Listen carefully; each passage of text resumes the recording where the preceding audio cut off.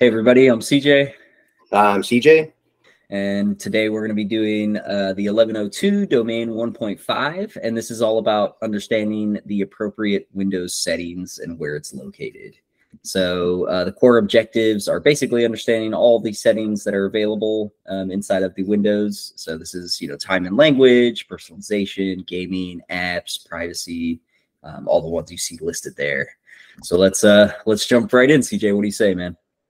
Let's do it.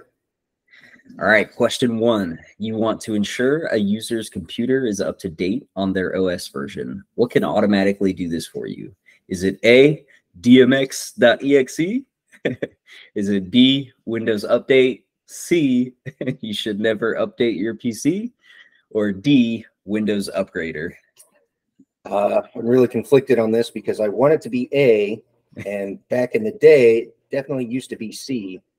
But now it is B, Windows Update. Yeah. B, Windows Update. Yep, that is correct, right? Definitely do not do C. You should be, updating all the time. All right, question 2. A customer is complaining that they don't like their default background that came on their new PC. Where can this be changed? Is it A, under background changer, B, wallpaper selector, C, personalization, or D, desktop visualizer? You can select your wallpaper and C, personalization. That's right. C, personalization. None of those other things actually exist. Question 3. A customer is getting personalized ads and finds it annoying. Where can you change the default setting of receiving personalized ads?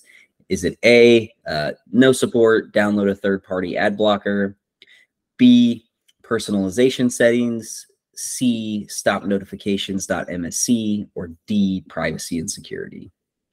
It is D, privacy and security. That is correct.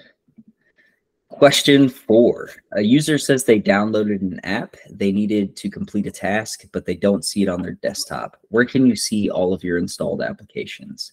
Is it A, apps, B, program files, C, app data, D, program data? Well, if this was 2003, it would be B, but it is not 2003, so it's A. A, apps. Yep, it's inside of the apps application. It'll show you all your apps that are installed. They can be installed in program files, right? That's the default location for, I don't know, what would you say, probably like 80% of the apps, or something, but it doesn't have to be installed there, right? That's the main thing. All right, question 5. A user just bought a new PC, but they say that the default language is Spanish. How can you change the default language? Is it A, under langconfig.exe, B, time and language, C, program files, langconfiguration.exe, or D, you can't change the language once Windows is installed? Go ahead and reinstall. B, time and language. B, time and language is correct. All right. Woo woo. Done with all the 5 questions. Hope you guys enjoyed the videos. Good luck in your exams, and we appreciate any comments. Let us know how we can help you, and we'll catch you all in the next one. Peace. See ya.